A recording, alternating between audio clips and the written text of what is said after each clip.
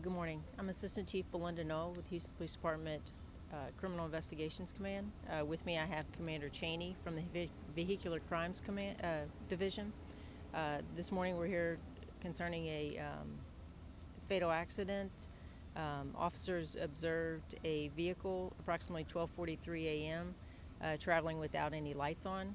At that point they suspected possible DWI and attempted a traffic stop. The vehicle slowed down but continued to roll. Officers got on the PA and instructed the driver to pull into a parking lot. The driver rolled past the parking lot and continued driving forward. At that point, officers continued to follow with their lights activated. The driver then sped away at a high rate of speed, leaving the officers behind. The officers were attempting to catch up to the vehicle when they came up to this area at 10500 West Montgomery and observed the vehicle had crashed.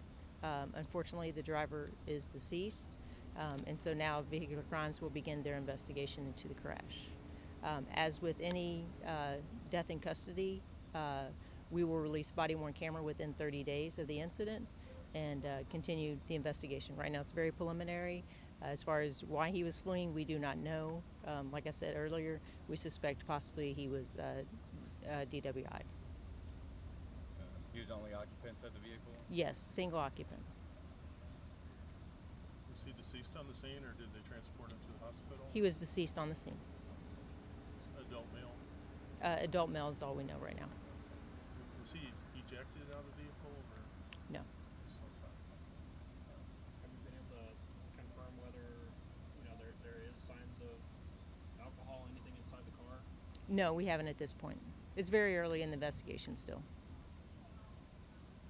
So the vehicle strike an object and flip? The vehicle's, it appears when he was in a curve, he lost control of the vehicle and struck the curb, and that it was a single vehicle accident. Do you suspect speed played a part in it?